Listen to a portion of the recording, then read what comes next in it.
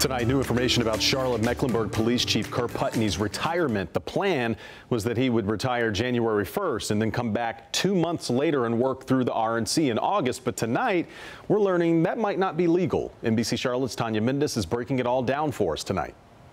January 1 of 2020, I am going to officially retire. Now Chief Kerr Putney's plans for retirement could be put on hold. Once he told everyone he planned to retire and get rehired, he may have inadvertently broken state law.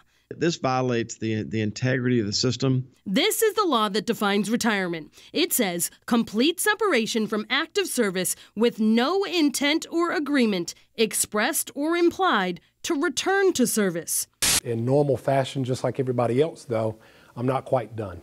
The chief certainly says straight up he's returning. State Treasurer Dale Falwell says you can't do that. But when there is a press release and a YouTube video that talks about a person's intent, and we start getting calls about what's going on, it's obviously something we have to look into.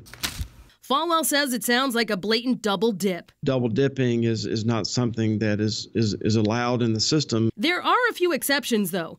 Falwell says you can't go into retirement with the plan to come back, but if duty calls, you have to sit out 30 days, you can only work 1,000 hours, and receive no more than 50% of your pay.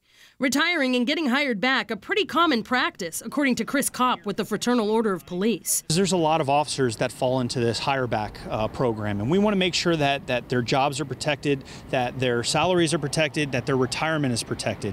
He says members of law enforcement now worried a bad SOP could impact their purse strings. The last thing we want to see is that, officers have some type of financial repercussions because CMPD did not do their due diligence and create a program that met state standards. Falwell now trying to find out how many others have done this before.